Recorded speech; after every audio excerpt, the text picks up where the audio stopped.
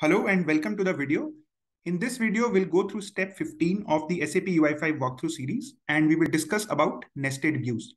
So now in our application at this point of time, we have one view, which is our app.view.xml file, which we can see here.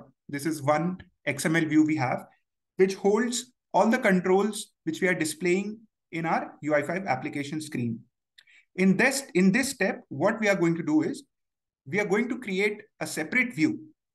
And in that separate view, we are going to put all the controls which we have inside our panel, and we'll put all these controls in the new view.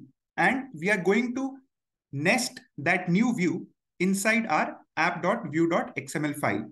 With this approach, we are going to make our application structure more modular. It becomes more easier to understand and easier to troubleshoot also. There will be no visual changes in the look and feel of the application. Only code changes we will be doing, which will make our application more modular. So we can see here, this is how our app.view.xml file currently looks like, with all the contents placed inside one view file. Now, what we are going to do is, this is our new app.view.xml file. And here we are referring to the new view, which we will be creating in our application. We refer to the new view using this XML view tag. And in the view name property, we provide the location or the path of the new view, which we will be creating. So we have a new view now in our application, which is the hello panel view.xml file. And if you see in our app.view.xml file, we are referring to our hello panel view XML. And this is our hello panel.view.xml file. And in this view, we have placed all the contents of the panel control. We also specify the controller name for our view. And the controller name is hello panel.controller.js, which basically resides inside our controller folder. So this is our new hello panel.controller file. And this basically points to our hello panel view.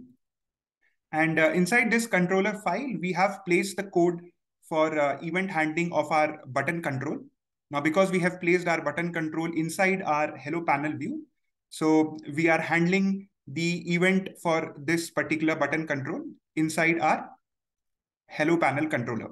So we have moved the contents of the app.controller file inside our hello panel.controller.js file.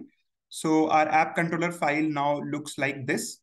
And this is our hello panel controller file. And this is our new view, which holds the contents of our panel control. So this is what has been explained in step number 15. It's just that we have introduced the concept of nested views now, so that when we create more real world applications, we will be having more and more complex views. So it is better to use the concept of nested views to keep your application modular, which makes it very easier to understand. That's all for this step. In the next video, we will go through step 16 and understand about dialogues and fragments. Thank you for watching the video and have a nice day.